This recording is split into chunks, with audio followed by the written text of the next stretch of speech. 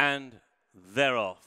A step slow away was Timely Artist, also not that fast to break. Brigante's Warrior from a comparatively wide draw, taken back Monty Be Quick in the early stages. It's Moonflight who will bag the early lead with the favourite Measured Time right up there towards the inside. Also going forward is Lahab and out wide Marching Band. They're not going a great pace in the early stages. Indeed, they are simply meandering down the back straight, and it is Moonflight who has got the lead and he's very keen. So too is Lahab, and just jinking there as a pigeon flew in front of him was Moonflight, but he still has the lead to Lahab, who races in second position. Measured Time to the inside rail is in third. Marching Band in fourth. Then on the inside is Godwinson racing in fifth position. Botanical is in sixth. Ocean Heights around the outside now moves up and takes seventh. Sapachi is in eighth. Break of 2 lengths back to Brigante's Warrior, who is next. Then Timely Artist, and still held up at the back of the field is Monty Be Quick. He's around about 8 lengths off the leader, who continues to be Moonflight with just over 3 furlongs to go. Moonflight and Luke Morris out in front to Holly Doyle and Lahab towards the outside, racing in second. The favourite, Measured Time, William Buick towards the inside, now being pushed along to try and deliver a challenge. Meanwhile, Botanical makes a move out wide in the hands of David Egan, and just in behind them is Godwinson and Tom Marquand. 4 in line now with a furlong and a half to go, and here's now the dash to the line. It's Botanical on the outside. Measured Time towards the inner. Measured Time just has the lead. Measured Time now quickens up, goes a length and a half clear of Botanical in second, and it's now 2 out of 2 at Kempton for Measured Time. Botanical was second, Lahab in third, and then to the inside in fourth, Moonflight.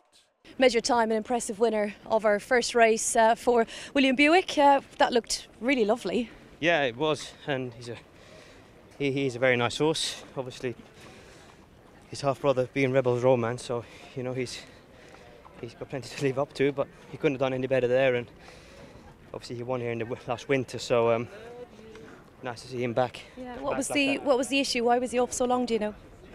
Oh, I don't know. He's obviously a big horse, so I presume he might have been growing.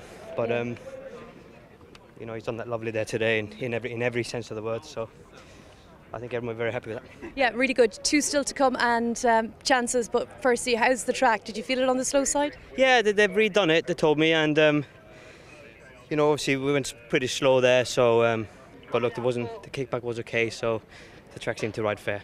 Okay, well, you're on the right spot. Thanks well done. very much. Thank Cheers. you. Thanks, William. Martin, that's taken from the start, broke very nicely. Broke smartly, very alert. William just glides into a nice position behind the leaders.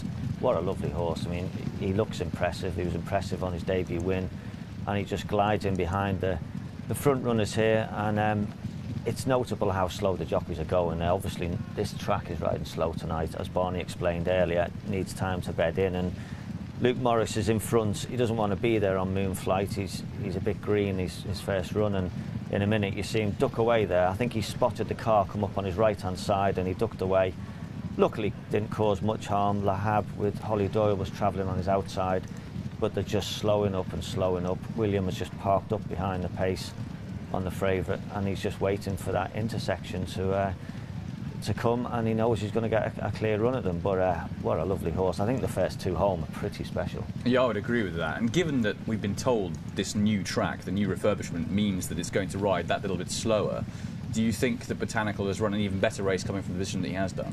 I think it's going to be hard to front run, and equally it's going to be hard to make any type of ground up in any race tonight. So Botanical's ran a massive race. I think he was second best on the day. William's got the best run round. He's got that clear split up the inside. But just watch this horse now. William asked him to pick up. Look at his stride, the amount of ground he's covering. And William's just hands and heels here. He's still got horses on his left-hand side. He doesn't have to resort to give him a tap with his whip. Look, he's just a very athletic, big, striding horse with a lovely attitude. Look at his head. I think he could be pretty special. I think Botanical's a decent horse in second. Yeah, I think the kind of horse that Angus McNay will be salivating over ahead of the next edition of The Verdict, because that was a really taking performance, and I'm sure the sectionals are going to be pretty good as well in the closing stages. Martin, we discussed off-air, as the race is being run, what kind of a handicap mark you give the winner. At this point, it would have to be in the 90s, wouldn't it? You would have thought so. It's not my expertise handicapping, but I would have thought, what would it be, 95, and the runner-up be 92 maybe? It's hard to go 100 with a horse that's won 2 novices, but he does look pretty special.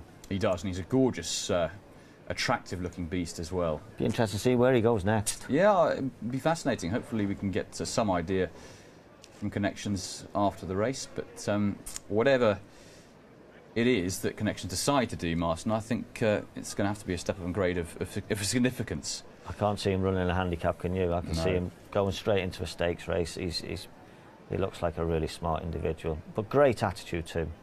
Subscribe to Racing TV's YouTube channel now to watch more great races like this.